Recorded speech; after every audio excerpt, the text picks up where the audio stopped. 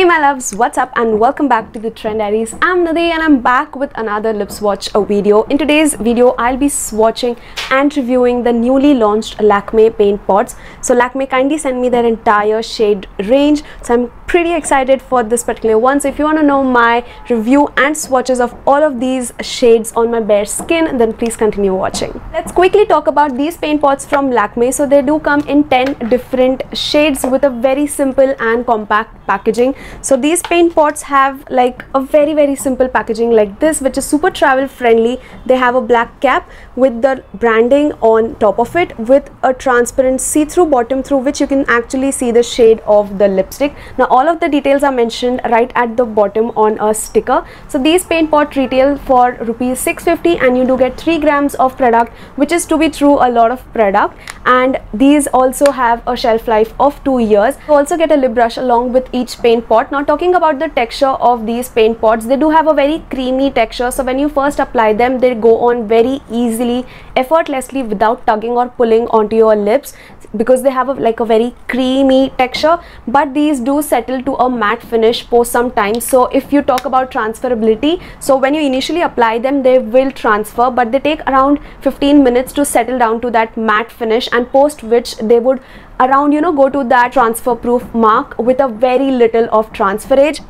Like you can see, they have transferred, but a very negligible amount transfer, so which is a great thing, especially in this mask era. These paint pots are non-sticky, comfortable, and stand for a very good amount of time on the lips, and they are almost transfer proof with a very negligible amount of transferage, and these also have a very mild vanilla scent added to them. Now you can easily apply these paint pots with the help of the lip brush, which is of the perfect size. It also comes with its own protective cap.